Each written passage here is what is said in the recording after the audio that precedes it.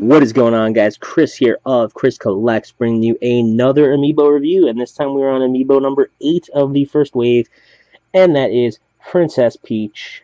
There she is.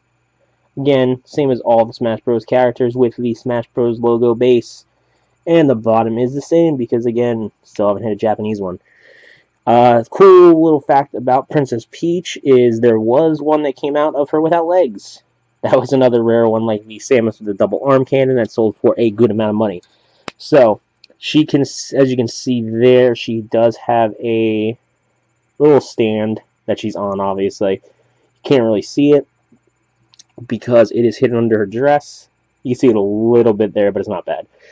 So, she has good, cool detailing around her dress. All this gold, and then she does have, it looks almost like lace going around the bottom of her dress there. Her face isn't bad, but I feel like it looks a little off. It doesn't look exactly like Peach. You find that a lot, though, with the more human-like characters for these Amiibos, because, again, they are only $12 figures, so they're not going to be perfect. She does have her crown up there, which is also nice, and her gloves, and her little gemstone on her chest.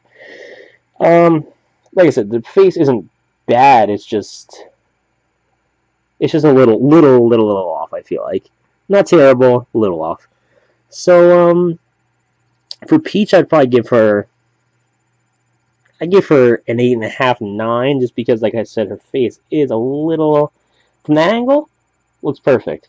Dead on, I feel like it looks a little off to me, but maybe that's just me. Why don't you guys let me know what you think in the comments below. Do you think Peach's face is perfect, or do you think it's a little off like I do? Maybe I'm just crazy and seeing things. I don't know. But anyway, guys, let me know in the comments below what you think of the Peach Amiibo.